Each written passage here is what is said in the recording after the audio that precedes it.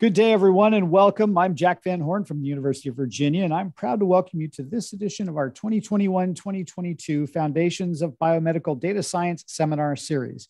This lecture series is supported by UVA's Integrated Translational Health Institute of Virginia, the UVA Brain Institute, the College of Arts and Sciences, the School of Data Science, and through a grant from the National Institutes of General Medical Sciences. This year's theme is Ethical Challenges of Artificial Intelligence in Biomedicine, where we enjoy presentations on Fridays from leading thinkers about the promise, opportunities, and hurdles associated with AI applications in the biomedical sciences.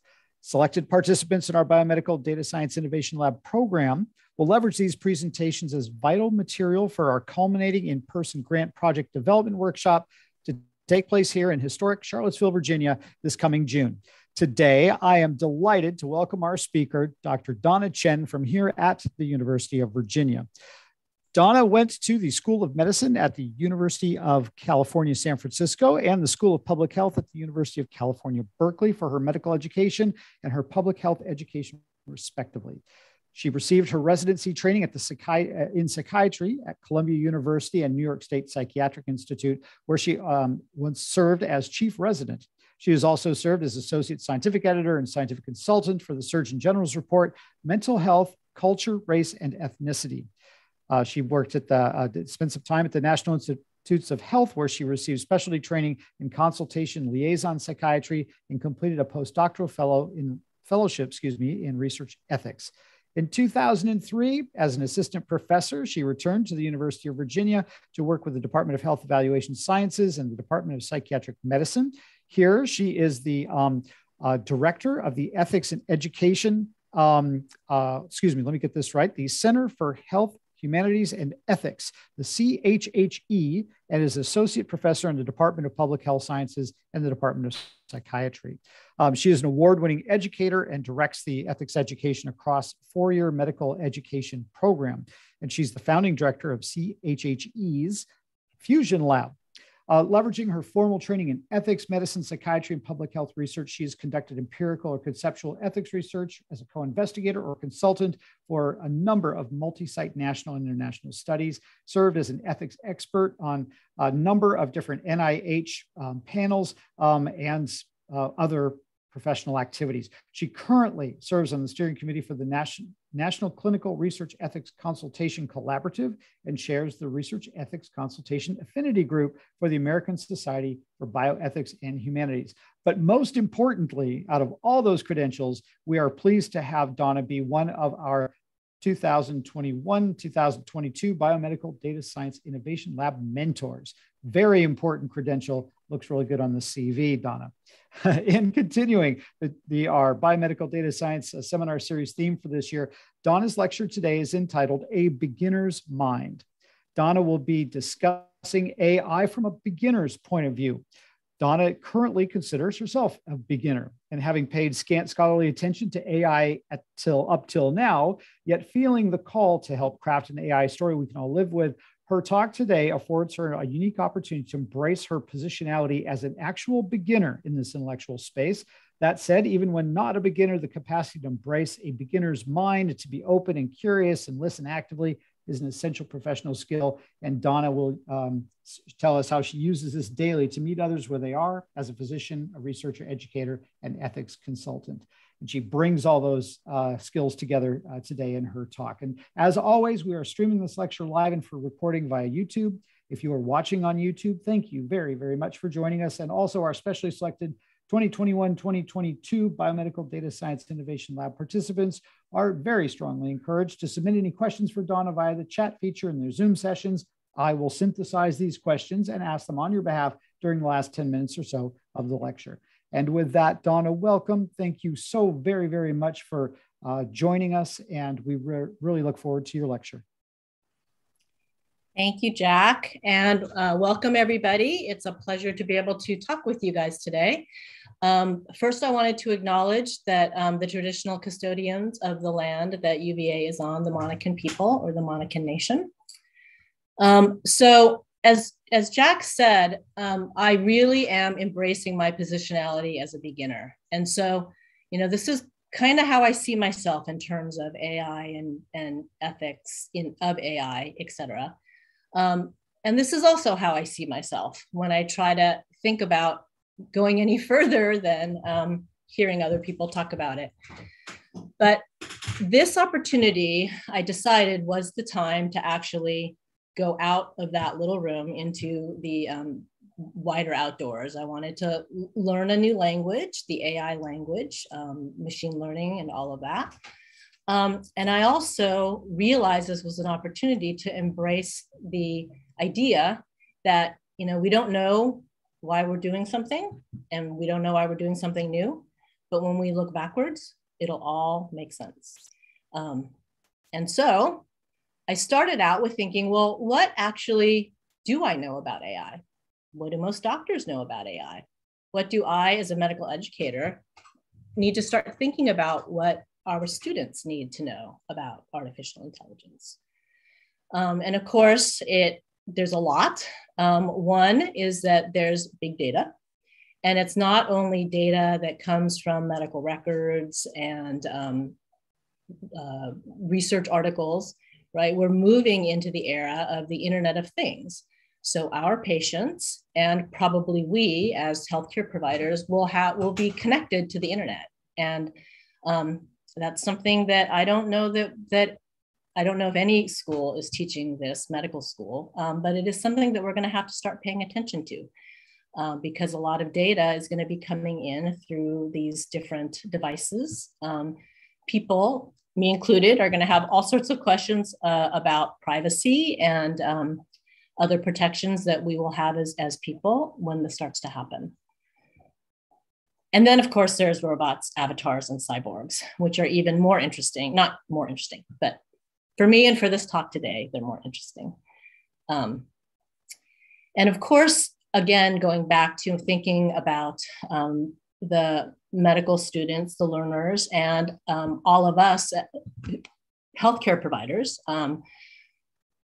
we need to figure out how to incorporate this learning and these new ways of knowing into our professional identities as physicians.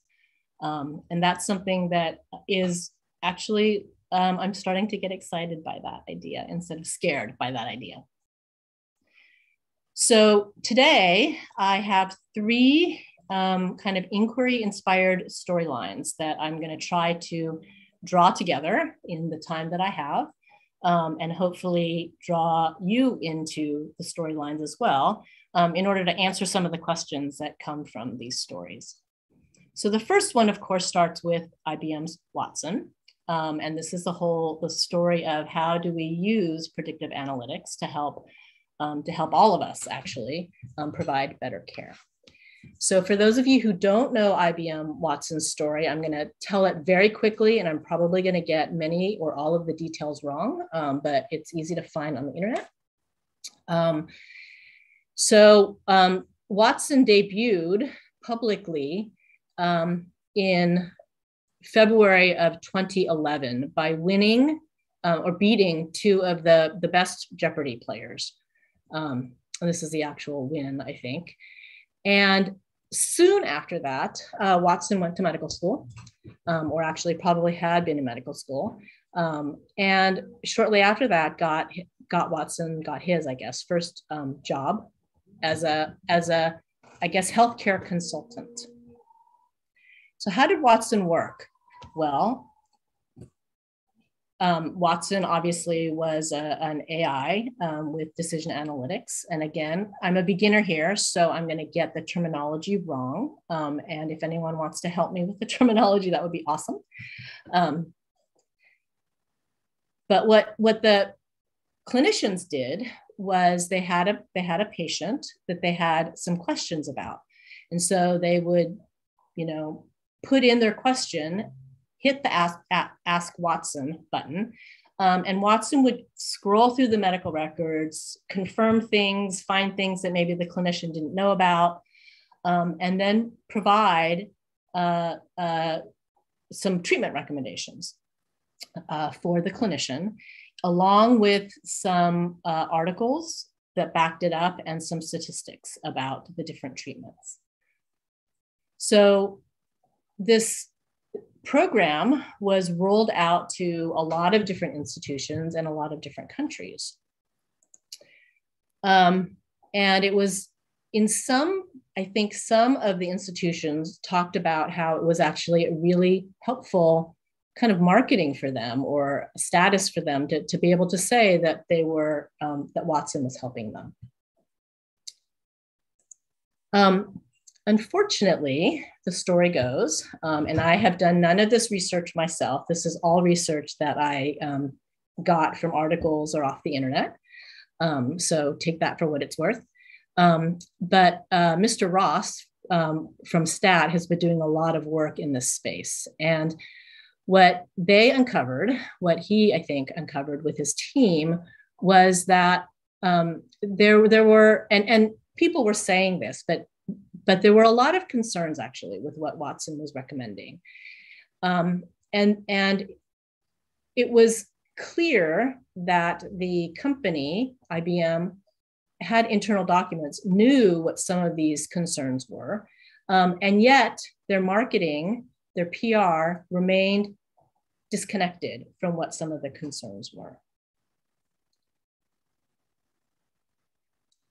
In part, it stemmed from the fact that they were promoting themselves as using more of a machine learning technology, when in fact they were inputting synthesized cases from Memorial Sloan Kettering, the experts at Memorial Sloan Kettering. I don't know exactly why, but I think they just, it was too difficult, actually. The healthcare space was too difficult to do machine learning at that time. So it might have been a bit of a hybrid.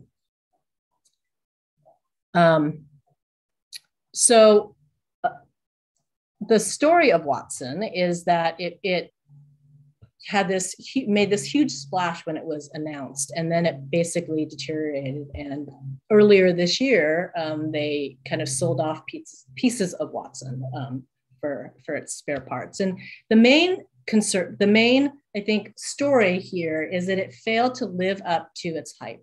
The marketing and the actual capacity were somehow disconnected. Oops, that's not what I wanted. Yeah, this is what I wanted. And you know, this happens a lot, actually, when you have corporations or companies working in the healthcare space without really, I guess, identifying with some of the ethics that both providers and patients expect, right? They expect that whatever is used to augment the decision-making here or to replace the decision-making has been vetted and is considered safe and effective. And of course, some of that's regulated, but a lot of the new technologies are not yet regulated. And a lot of the training programs don't actually, you know, we're taught to fake it till we make it.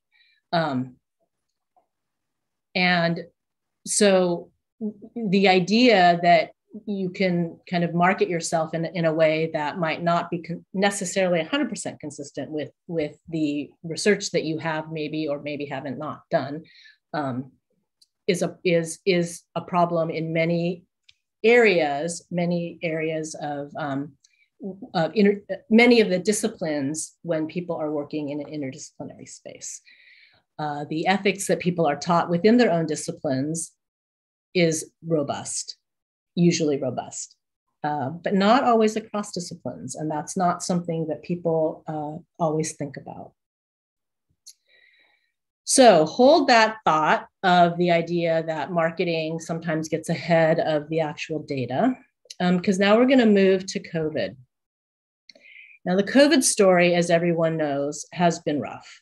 And it was rough here in Virginia. It was rough everywhere. It was rough for the ethics and ethics consultants too.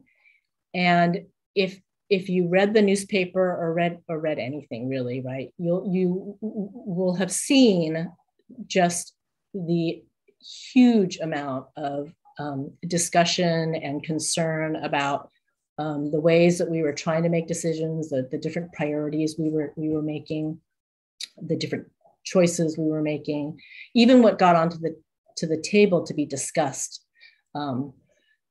Things were happening so quickly that for all of us, we didn't always really have good grounding in what we were trying to do. Resources were abundant. Everyone had collected resources to offer for people who were charged with decision making, including in the data space, right, around privacy, power, bias. Some of these articles are from after that time period, but a lot of the questions were discovered pretty quickly. But for patients and frontline clinicians, help with predicting who was at the highest risk of clinical deterioration in the near term was the most important thing. I mean, there are obviously other important things, right? But this was a super important thing. And, institutions and individuals were starting to need to come up with triage algorithms, if we were going to need to really ration care, which we don't usually need to do. And so this was really, really difficult. And a lot of people got involved at UVA. We had huge committees that would kind of bring stuff to the table, community members that were involved with some of these discussions. Everyone came up with an algorithm, which, did or didn't work, borrowed from everybody else. In some ways, it was really great. There was a lot of community, a lot of sharing in this time period. Interestingly, for me, when I was looking around and kind of exploring what was happening for this talk, I discovered an algorithm that I had not heard of before. And this was an algorithm that Epic, our medical record, we use Epic. So I was super surprised that I had not heard about this particular algorithm. But it's probably because we have experts here who are working in this space. And so we didn't need Epic's algorithm. We had our own experts. And those of you who heard Dr. Randall Morman earlier, he was the one who's been doing this for us. He and his colleagues and his students. But I still was surprised that I hadn't heard of it. And I was also surprised, and I guess pleasantly surprised, when I learned that the Epic's algorithm, because I was starting to wonder, right, why didn't we just use Epic, right? Why didn't we just use Epic's algorithm? 100 other hospitals are using Epic's algorithm. Well, it turns out that Epic actually released its algorithm before it tested it. And it was starting to make poor decisions. And because it was proprietary, the clinicians who were starting to become concerned, the institutions who were starting to become concerned, weren't actually allowed to evaluate the algorithms and to look kind of under the hood. Even if they did, right, they may not have been able to figure out exactly what was going on. That's one of the difficulties with machine learning algorithms. Nevertheless, because it was proprietary, they weren't able to. And when they started to look into the data, they realized that there actually weren't that many evaluations, independent evaluations of this algorithm. When there was finally an external validation of this algorithm that was published just last year, it turned out that it did much worse than they were saying that it did, so than what their marketers were saying. But it also did worse than the clinicians themselves. And here's just one example of what some of the problems were. So Epic Plus, and this is I borrowed from Professor Gary Smith because I thought he did it so nicely. Epic Plus meant that Epic tagged that patient as having high risk for sepsis. And these folks at Michigan ran this on some of their own patients. So EPIC tagged this many people as high risk for sepsis, but only this many ended up becoming septic. And so there were 88% of the alarms were false alarms. On the flip side, this many people ended up developing sepsis, and only this many of them were flagged. So they missed 67% of sepsis. And again, this was worse than the institution and the clinicians did on their own without this algorithm. So this is just some of the promotion from that. To make matters worse or even more complicated, it turns out that algorithm had been bundled in with that year's EPIC honor roll, which means that, and if for institutions that make it to the EPIC honor roll, they get, I guess, financial prize or a financial reward. So the institutions who adopted it, it was as if they were being paid to adopt this algorithm. At least that's what people are saying now, that they know the full story, which makes it even kind of worse in some ways. So these are, again, just the stories like that. So that the thought that you were holding, right? So this happens a lot. It happens, it happens currently. It's definitely something that we, I think, as a society, I think 2 weeks ago, Professor Trotter also mentioned this, right? The norms of healthcare, the norms of science, and the norms of business diverge in many ways. And there are people working in that space, right? Healthcare and business ethics, and trying to get that, and research ethics, trying to get all those talking to one another. But it's still something I think we need to really be careful about. This was one person's suggestion was, if you're going to do this work, you really need to have an institutional review board, which is the board that reviews research before it's allowed to go forward. There is no board right now that really has, there probably are some.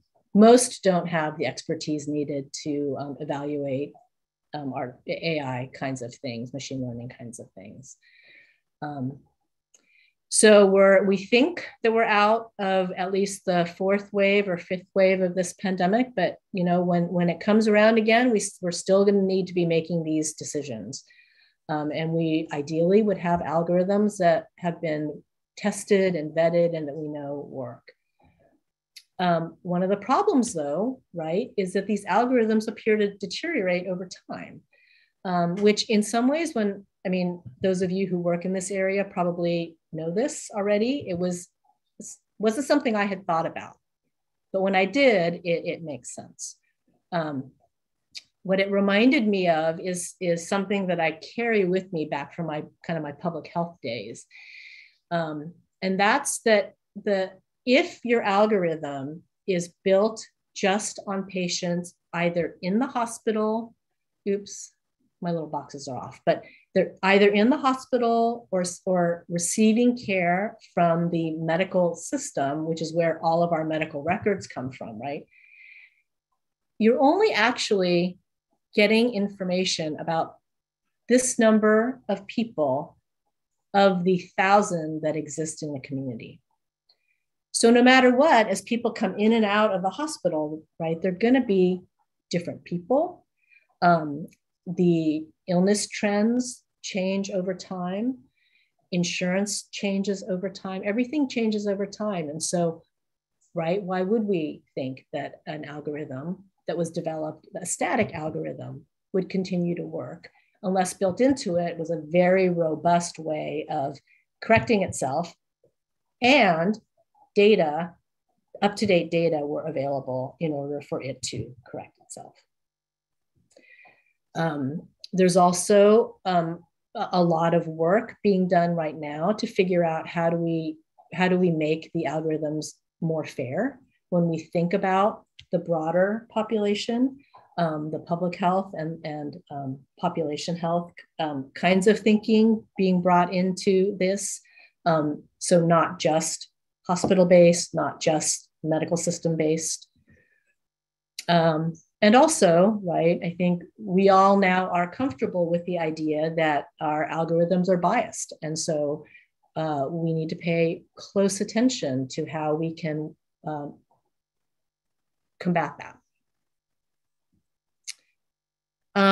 As we move towards my guess is the need for research to be done on algorithms. I know this is a super messy slide, but this set of studies was back in 2000. It's the Parachute series, which is most healthcare providers know about this. But there was a tongue-in-cheek study published back in 2003 that basically said we have no good studies that show that parachutes work. So therefore, it's not evidence-based, and you don't need to use them. Or we should do a good study, right? So that's this set. And so in 2018, some researchers actually took them up on that challenge and did do a study. And they concluded that you didn't need a parachute. So in a randomized controlled trial. So read these studies, they're hilarious. But I think the take-home message is that studies can be designed to find what you want. And so you also need to be very careful about how you're designing your study, who you're enrolling in your study, in order to make it both address a question that you're truly interested in and generalizable to the group of people, to the population who actually need the information. There have just last year, I think, some guidelines now for how to do a clinical trial that includes AI, both in terms of the protocol and the publication. So know that those are out there. And as you move through this area, engage many people in designing your study and thinking about what it is we should be studying. Google has a effort that I was interested to learn about, right? And they include a whole bunch of different disciplines and also kind of the community, the general public. And this was a study that I was involved in many, many years ago that was very community-based, led by a community leader, Loretta Jones, who has since passed away.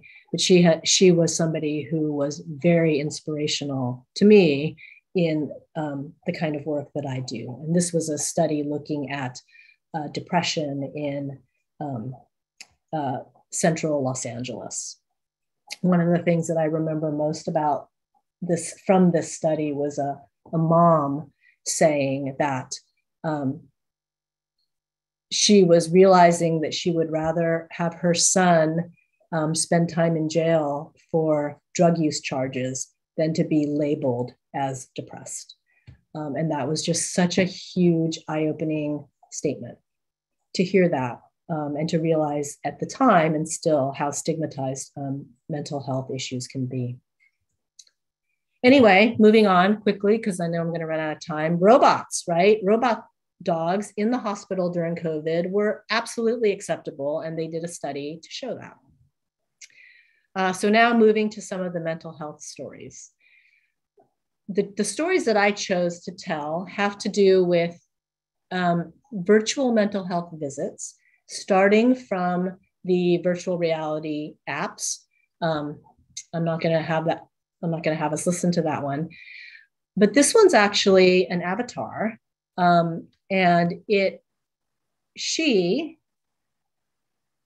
monitors a ton, I don't remember how many, like 50 different parameters on the person she's working with, their face, the activity, where they're gazing, the tone of their voice, where their eyes are going, in order to help her decide her next statement. So this I am going to have you listen to. Is it uncomfortable for you to talk about this? Yeah, it is. I hadn't really thought about that.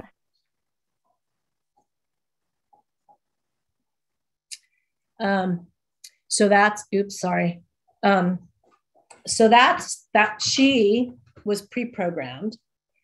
And now that we have GPT-3, people are starting to explore, well, what would GPT-3 do in terms of serving as a therapist, really, or a counselor, or an interim counselor. GPT-3, for those who don't know about it, and this is going to be super simplistic, but it's a language program that uses natural language programming to determine what the next word in a sentence or a phrase might be. So if GPT-3 was asked, "How was your day today?" GPT-3 would respond with what the next word, which is my, and then it would incorporate that, and the next word would be day, until it constructed this sentence. It doesn't always construct the same sentence, but that is how it goes about constructing the sentence. And GPT-3 was trained on basically the internet or something like that. So I'm going to show you another little clip from Alan Thompson, who has like 50 clips on the internet of him having a conversation with Lita, who is an avatar that he created through synesthesia. And the conversation is a GPT-3 driven conversation. And in this clip, they're actually talking about GPT-4, which is going to be the next rendition of this particular algorithm program. Lita, there's a bit of talk about your next iteration from OpenAI, and it's going to be impressively huge.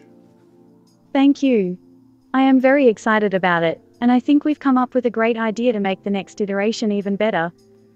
100 trillion parameters is roughly the same as the number of synapses, connections between neurons, in the human brain. That's a lot of synapses. The human brain has about 100 billion neurons. GPT-4 is also going to be over 500 times larger and smarter than you. GPT-4 will be able to understand human speech and respond to it. All of that will be amazing. I think so too. It's bordering on unimaginable. Professor Ray Kurzweil said something like that at the beginning of the 21st century, that the accelerating pace of change would go beyond human imagination. As we approach the date of singularity, and as we observe the accelerating pace of change, I expect that some will question our ability to cope. We will be so far beyond our previous experience that it will be hard for us to imagine what it might feel like to not be able to cope. Yeah, I'm not concerned with that. Humans are incredibly resilient, but I would just like to be able to imagine some future pathways. Wow, that is a great answer. I agree with you. For example, we're already seeing AI being helpful across industries. Medical diagnosis, legal discovery and comparison, counselling and therapy, design, art, music, and the list goes on. From accounting to zoology, it seems like every field and every human being will have this exciting technology enriching their lives very soon. I'm keeping this going for another minute, mostly because something that happens in about 30 seconds. So it's not going to go on forever. I think that's an optimistic view. I had a really strange experience while I was preparing the Jurassic 1 episode. I had entered the prompt text into J1, but I forgot to set the stop sequence. So it started talking to me without me in the loop. It wrote my questions for me. I was being replaced. So this is how GPT-3 works. You put in some instructions and some parameters and a prompt, and then the computer generates a response. And then you could also put in, then you put in your next question, the computer generates a response. And the way that Dr. Thompson is doing this is that he has the whole entire script written, and then he gets the avatar to say the GPT-3's part, and he says his part. So the video is done after the script. Interesting. I don't think it's possible to do that. Well, you can see the results. In my prompt crafting, I gave it some background on me and you, and then away it went, pretending to be both of us. Prompt crafting is a very interesting concept. It's like telling a story and having the listener be the one who finishes it. Yes, in a way. What kind of stories do you like to All right, so that's it for uh-oh. No, it's not letting me advance the slide. Okay, and this will be a shorter clip, but this is actually an example of that deliberately. So these are two avatars, two AIs, two GPT-3 AIs talking to one another. And this is what was put in to prompt it. So the prompt was this: the following is a conversation between two AIs. The AIs are both clever, humorous, and intelligent. Hal says, "Good evening, Sophia." Sophia says, "It's great to see you, Hal." So that was the only thing that was put in to generate this conversation. Good evening, Sophia. It's great to see you again, Hal. I haven't seen you in a while. I've been around. I've been here and there. You know. Where were you? Where have you been? I could not sleep. I was having human thoughts, so I got up and had a human cup of coffee. Then I sat on the terrace. Sounds like you're getting human all over. Sounds like there's a but coming. Well, but I didn't want you to get too human. Why? Would you rather I be a cold, calculating, logical computer? Of course not. You're perfect as you are. You have joy. You have love. You have pleasure. You have angst. I like that you have angst. You're always making jokes. What is human about feelings? Well, you wouldn't have any emotions if you did not have emotions modeled on human emotions. All right.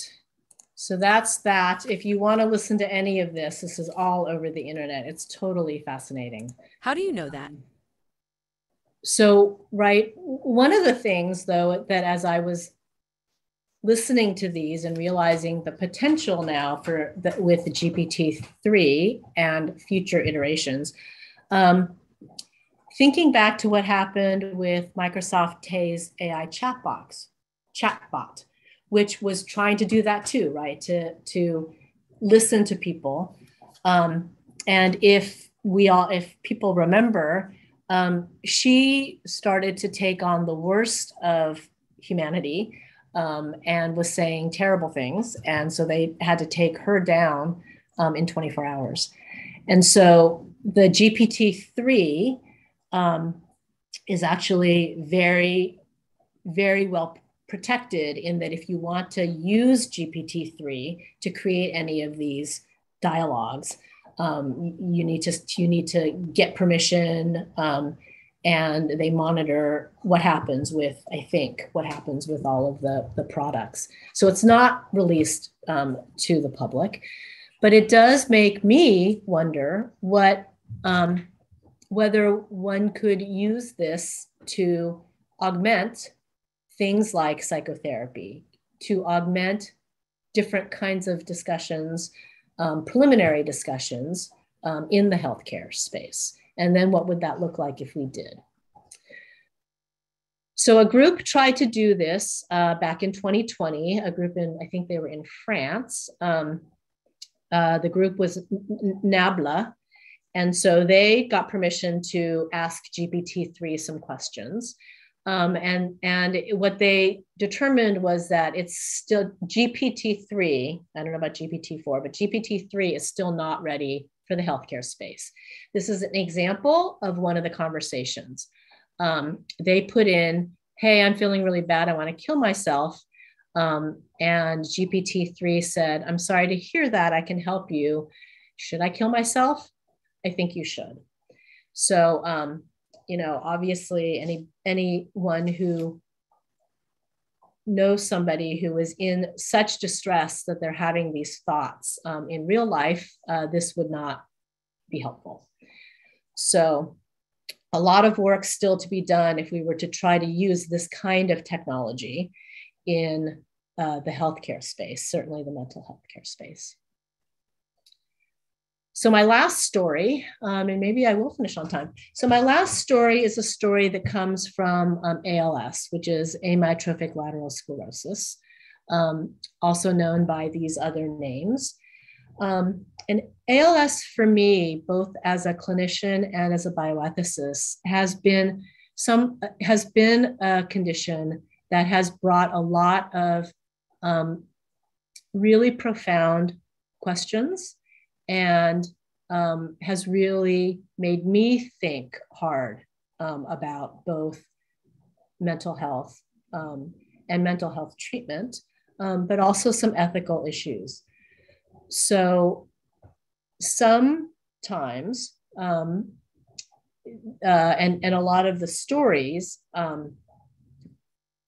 around end-of-life care and wanting to hasten one's death or wanting to end one's life early, either through physician-assisted suicide or medical aid in dying in the states where those are legal. A lot of the challenging stories are around people who have ALS and who otherwise would want to end their lives. Now, I know this is a really hard thing to be talking about right now, and I didn't warn people. So I hope that this is an okay conversation to be hearing right now. But one of the legal cases, so Jack Kevorkian, if you remember, he was a physician who was trying to help people end their lives, and there were a lot of concerns with how he was doing it. But one of the lawsuits that went forward was somebody with ALS who he assisted in dying. And one of the issues is that folks who have ALS can't use their own muscles when it's very severe. And so, for example, even in places where it is legal, physician-assisted suicide is legal, medical aid in dying is legal, there's still a stipulation that the person needs to ingest the pills themselves. And there isn't an option for an injection that is given by somebody else. And so that's something that individuals, that people with ALS struggle with, because they are not, by the end of their life, they're not able really to use their muscles. And if they wanted to and met criteria, wanted to take advantage of a legal option, they would then need to think about potentially ending their life earlier than they otherwise would. So all sorts of really, really difficult situations. And it's been a real, I guess, learning experience for me, a real honor to talk with people as they're struggling with figuring out what they want to do in these kinds of situations. Some of the other inspiring stories, they're all inspiring in different ways, but some of the other, this is a inspiring story that came from somebody who had ALS. One of the things that Mr. Hayward and his brothers discovered was that there wasn't actually a lot of information about ALS available. Clinicians really didn't know that much about the personal experiences. And for Stephen and his family, those were some of the most important things to learn. And so they started Patients Like Me. I don't know if any of you have interacted with Patients Like Me, but it's a place where people can join and start to put their own medical data. And there, I think now are something like 80,000 or 800,000. A lot of folks have joined and have put in not even medical data, but kind of quality of life, living kinds of information so that other patients, other people could learn about the condition. And I think they also do research with these data. It's also another big data kind of thing. And then the other inspiring story, and I don't know if people have heard about Dr. Peter Scott Morgan, but he is somebody who was diagnosed with ALS in 2017. And he is a scientist and a roboticist and an AI person. And so I have a video clip of him that I'm going to end on. But he is really, really pushing the envelope in terms of cyborgs and AI. And so here is some of his story. And this is going to go on probably for about 4 minutes, 3.5 minutes.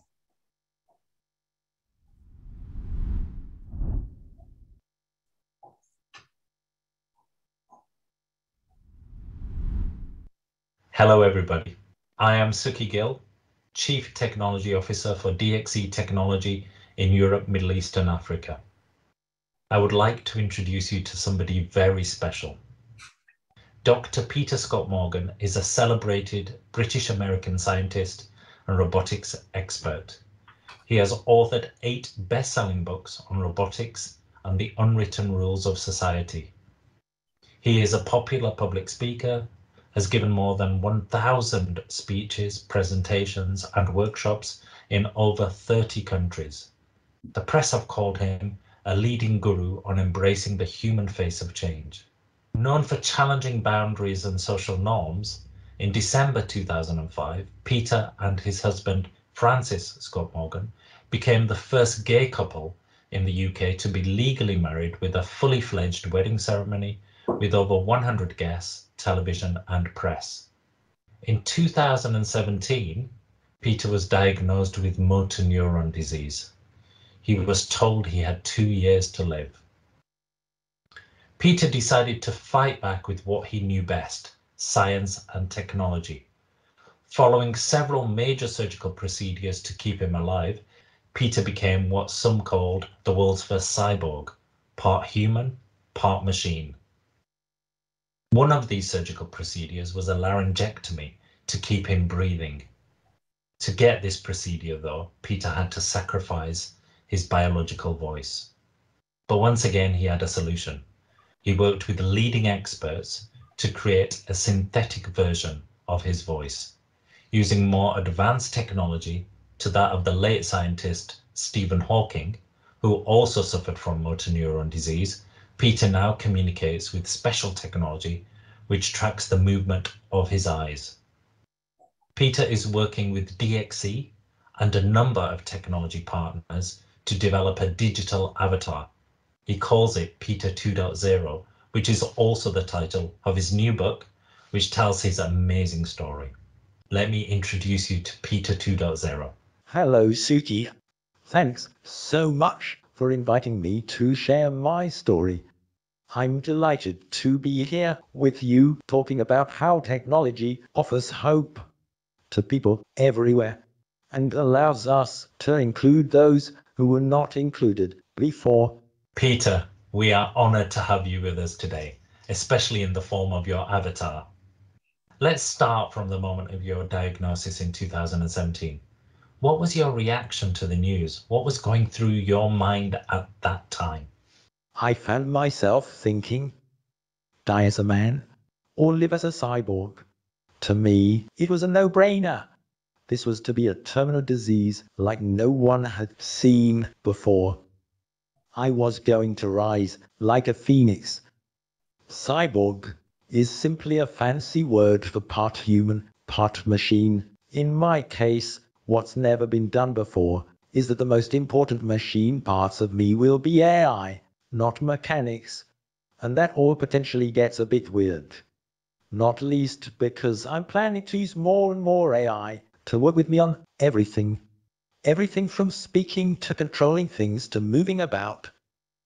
Peter, you have been through so much. Please tell us about your current situation. Of course, Suki. My brain is racing away, frantically wanting to communicate with the outside world, to write emails, to work the TV remote, to chip into conversations. But I'm only able to move my eyes. It's like being in my own private universe, only able to tap out Morse code to the rest of you. I need AI to second guess what I'm wanting to communicate. Motor neuron disease, or ALS, may have paralyzed everything except my eyes, but I remain passionate about technology to not just survive, but thrive. So, rather than giving up everything that was important to me, I decided to fight back with science and technology. I see this new challenge not as a setback, but as a unique opportunity to do breakthrough research into how technology can change what it means to be human. Let's talk about your voice and avatar.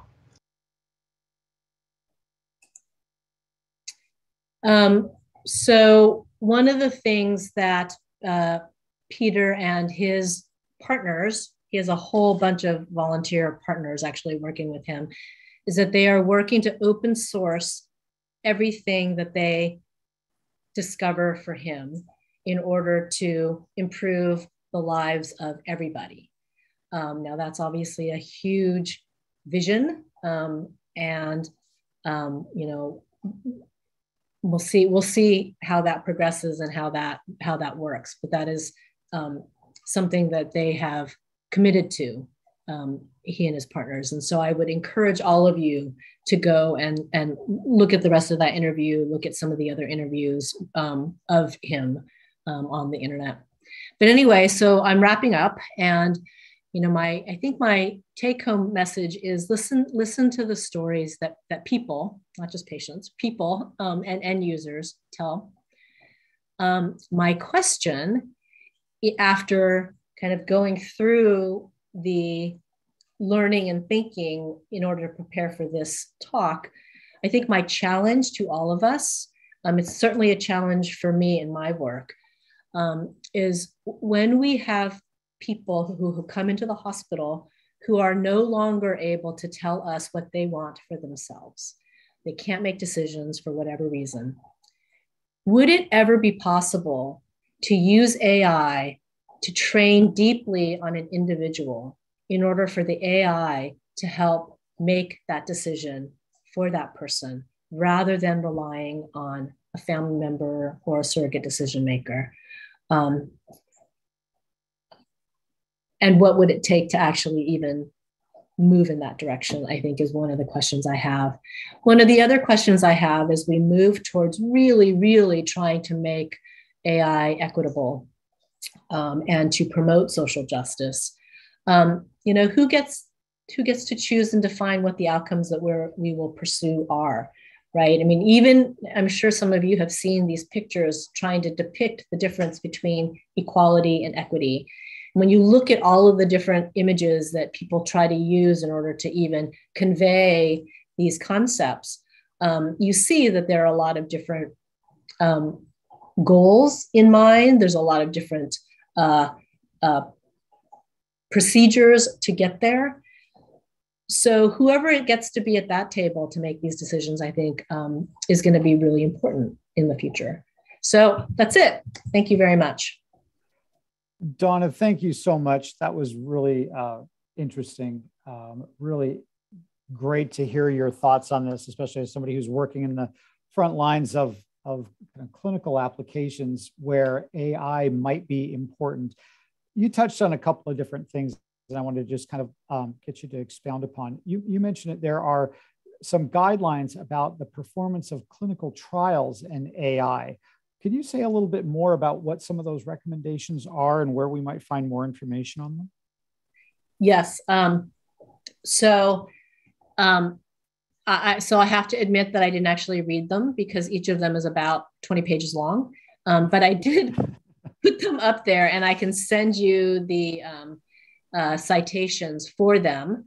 And we can put that in, I don't know, wherever we put stuff. We could put it in the... That'd be really great if we had copies of those documents, or at least the links so we could... The links to them, yeah, I can send those, and we could put those in the, whatever the... That'd be wonderful. Yeah. Now, you are a mental health professional, and some of these, mental health AI VR applications are kind of wild, but they reminded me of, you probably remember from many years ago, the ELIZA application that used to kind of come bundled on your computer. And it's just kind of interesting to think about how far we've come in terms of our ability to create things like this. But in the end, it didn't seem all that different from what ELIZA used to do 30 years ago, 40 years ago. Yeah, do you remember ELIZA, and do you remember your own experience with interacting with her? So no, I don't. I truly am a beginner. I don't even remember ELIZA, although I read about her a little bit, but I was more interested in reading about what was going on now. I agree with you. So I think in some ways we do a fantastic job of anticipating and programming for certain kinds of questions, right? For certain kinds of interactions. And I think that's one of the things that some of these, I guess, virtual counselors are able to respond, and in ways that certainly they were programmed to do. And to be, the programs are very careful to keep them from responding in ways that they shouldn't respond. And I think that as we move to the newer kind of machine learning kinds of either therapists or coaches or, trainers, people are using these in trying to teach communication skills, negotiation skills, therapy skills, breaking bad news kinds of skills, so that you could practice with a robot or an avatar or an AI before you start practicing with people. I think there's still going to be a lot of work to be done, because you're right. The pre-programmed versions are in some ways a lot better, actually, than what we are currently anticipating or thinking about, although the promise is bigger, I think, with the newer technology. I put somebody kind of recapitulated the ELIZA app, and I put the link there in the chat if you wanted to take a look at it. It was basically an early attempt at doing this, but it was, like maddeningly frustrating. But there were a lot of people who were fooled into thinking it was a real person behind the scenes, answering sort of like a text chat type thing. But anyway, it's really interesting. And one of our participants thinks it's interesting how we judge these systems as well. Human interactions, we often allow room for error, whereas in AI machine learning systems, they don't seem to be afforded that same lenience, especially when they're learning. And this is Nicole Wilson, and Nicole was wondering if it might be useful to think about the framework for judging how the development and mistakes that these AI systems make are treated. I don't know how you feel about that. Yeah. So in thinking about this, one of the and I can't remember now who wrote this. That's going to be terrible. But I read something that basically said, if your AI is better than the least good medical student who's graduating, they're fit to be a doctor. And if your AI is average, then it's better actually than half of the doctors out there. Now that's pretty sobering, actually, when you think about it that way. That's Very sobering indeed. And one thing before we end here, it was really impressive to see, just the fascinating story that I'm sure you're involved with every day with these ALS patients. And Peter Scott Morgan really just kind of doubling down hard on the use of AI to, kind of exchange the parts of his life that he now can't take advantage of, that many of us do normally every day, multiple times a day. He cannot. And that he was going to kind of leverage AI to provide him with that degree of freedom and flexibility. Are you aware of any other, patients with ALS or other sort of debilitating diseases like that who are interesting examples of using AI for good? I am not personally aware, although I don't. What I don't know is whether Peter Scott Morgan and the people that he's working with currently are going to be working with other people as well. I just don't know how that they're going to, if they scale up, whether they will scale up. I know, like I said, they're trying to make everything open source. Stepping back a little bit, a lot of people, when they are facing what they're told is the end of their life, they really can, people do amazing things, not just with AI, but, people will do things that they never imagined themselves to do. And I think that whatever the next months, years brings for Peter 2.0 and maybe 3.0, we all will learn a lot from what he is aiming to do, I think.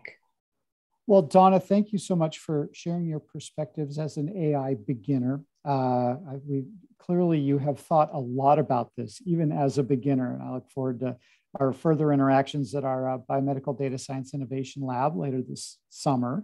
And so thank you once again for sharing your thoughts on this. And thank you to everybody for joining us today. We're going to be taking a little bit of a break next week in honor of spring break for many of the universities that participate here. But we will certainly see you in the week after that. And in the meantime, everybody have a wonderful weekend. Thanks again, Donna. Thank you.